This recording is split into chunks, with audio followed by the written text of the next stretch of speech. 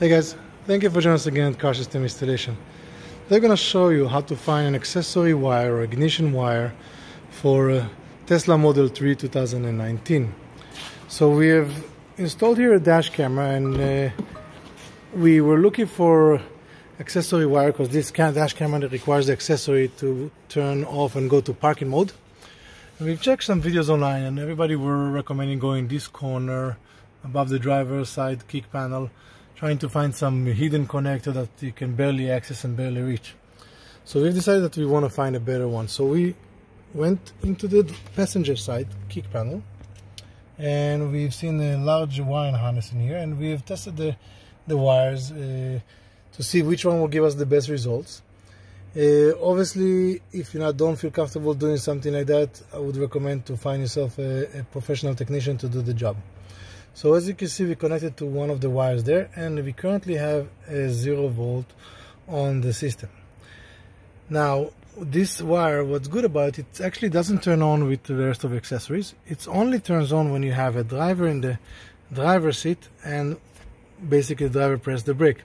Pretty much the same as in regular vehicles, that if you turn the ignition to on when a driver sits, that's the accessory. So now we're going to have one of our technicians will sit down on the driver's side.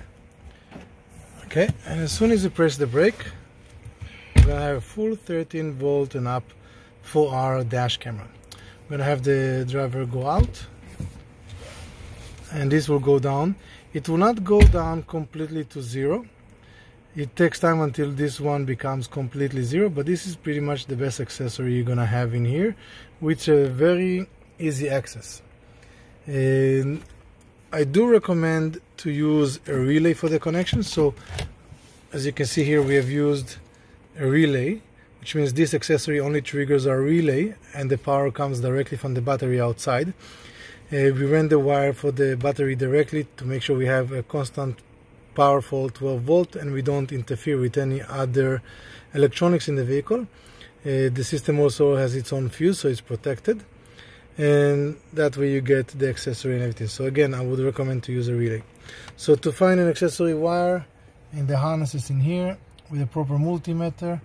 Make sure that you test with nobody's in the driver's side. You're gonna find one wire that is off, and it's gonna be a red wire. You have somebody sitting on the driver's side, press the brake, and you should be able to get a 12 volt. For more videos of how to, you can always subscribe to our channel and see more of our videos. Thank you for joining us, and we'll see you next time. Have a good day.